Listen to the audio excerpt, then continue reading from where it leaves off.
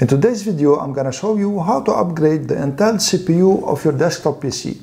So here I got an Intel i9 CPU that I'm going to install in my Dell desktop. This is a Dell Inspiron 3671. And I'm going to show you, most importantly, how to choose the CPU that is compatible with your motherboard. So let's start. To find out which CPU is compatible with your motherboard, you need to get the chipset version. So to get the chipset version, you need to install a software called Hardware Info. To do this, open your web browser and go to hwinfo.com.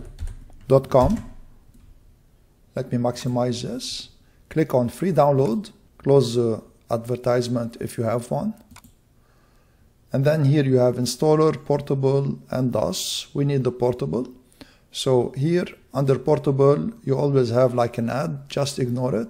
And click on free download and choose the content delivery network you want. Here I'm gonna choose the first one. And here it will take you to this page. And here simply you have Hardware Info Portable. Click on it. And the download begins. It's a zip file. So once it is downloaded, you need to open the location. And then let's unzip it. So right click on it and choose Extract All. And just choose Extract here. And it will extract it here. Now double click the Hardware Info 64.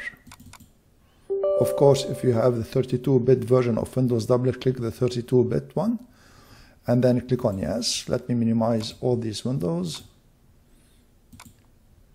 And here click on Run. And let me close this one here. And you see here you have motherboard. So this here we determine that our motherboard chipset is B365. So let me minimize this. And here, because it's an Intel CPU, let's go to intel.com. So on your web browser, go to intel.com. And then here you need to click on Products. And under Products here, you have chipsets on the right. So under chipsets, click on Desktop. And here, click on Products. And the generation, so we determined that we have a B365 chipset, which means it's a 300 generation. So click on All Generations and select Intel 300 series desktop chipsets. And you see here, we see all the chipsets that start with the number 3. And this is our chipset here, Intel B365 chipset. So click on it. And now you have something here called compatible products. And this is the most important part. Click on it. And you'll get all the compatible CPUs with your chipset. So for me, I have an Intel i5 9400. So it is here. And I bought an Intel i9 9900. And it is here. So it is compatible. And here you notice that after the CPU, you have some letters. Let me explain them to you.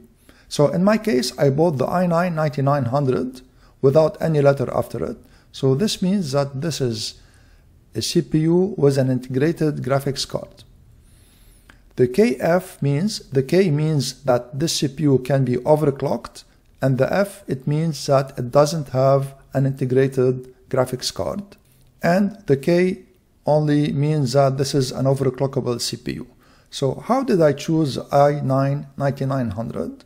I chose it by the wattage that I have currently on my PC. So if you go back to Hardware Info, and we go to Central Processor here, and you see that I have an Intel Core i5 9400, as I told you. If you click on it, you see the wattage here. So this is the thermal design power. It is 65 watt. And I advise you to always get a CPU which has the same wattage.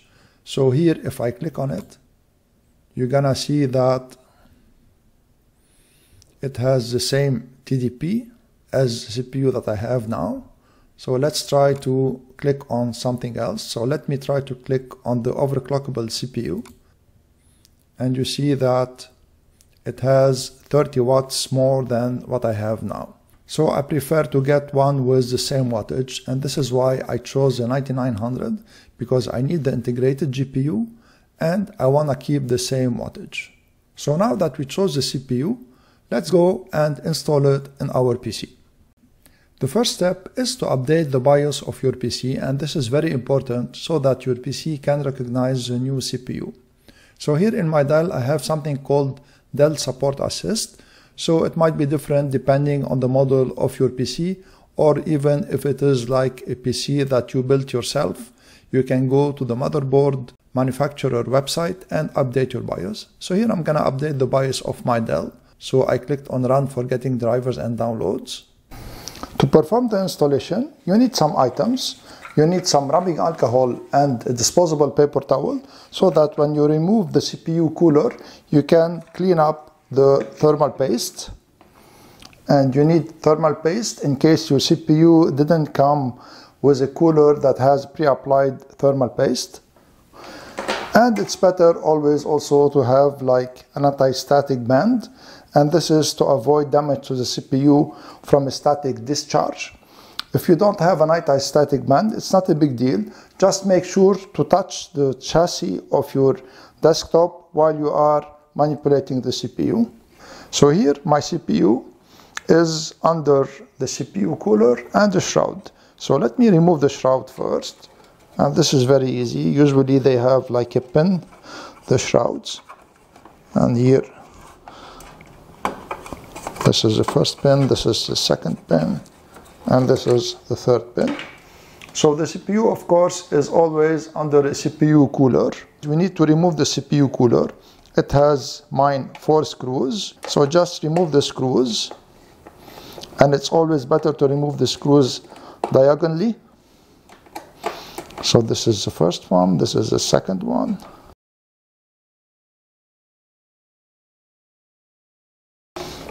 So this is my CPU cooler.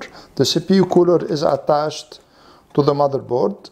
So this is the power it gets from it. So this is the CPU cooler removed, and you see the thermal paste here.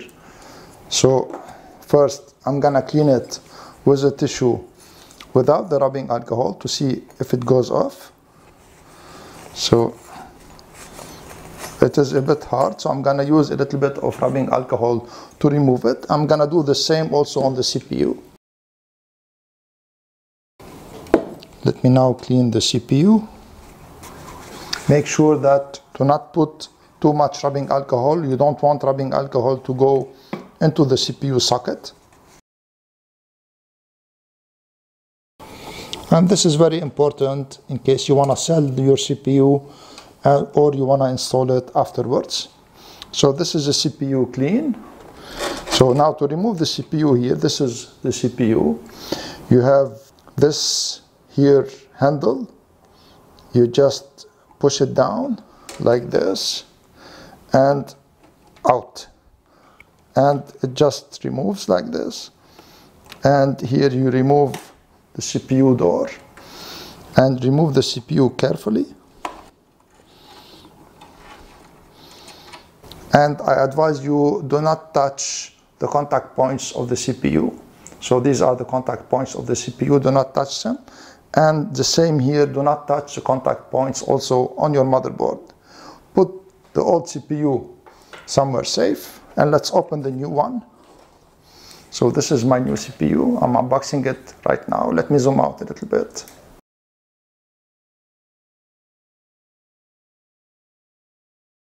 I'm gonna cover my PC so that to avoid something going in it.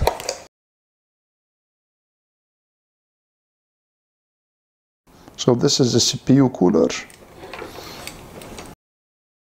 And this is the CPU here. And you see here the CPU cooler. So this is the stock one that came with the Dell. I'm gonna keep it. I prefer it for the one that comes with the Intel CPU. So I'm gonna put this aside here. And to install the CPU, it's very easy.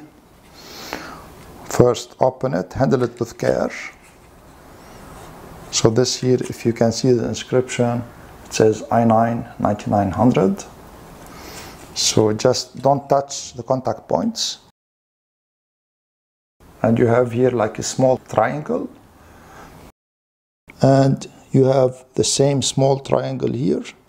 So it should go like this.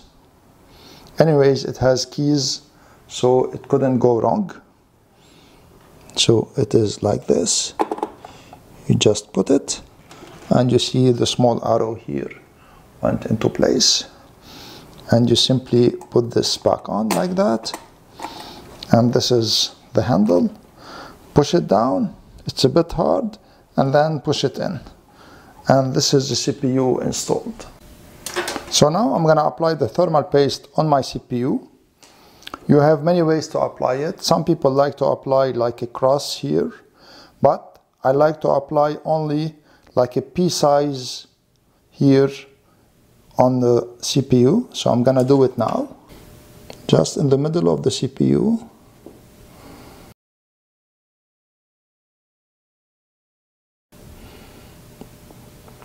Don't overdo it. This is enough. So now we need to install the CPU cooler, of course, after I cleaned all the thermal paste here from the contact surface. So make sure to align it, because it's better not to move it after you put the thermal paste, so that not to remove the thermal paste. So make sure the screws are aligned and just put it once. So now the screws are aligned, and here it is installed. So let me tighten it now. And as always, tighten it a little bit on top and then a little bit on the bottom, always diagonally.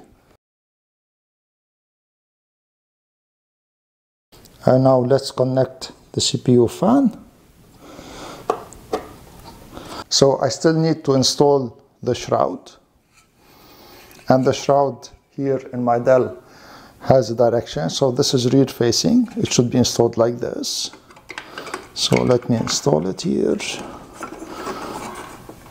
And here it is installed.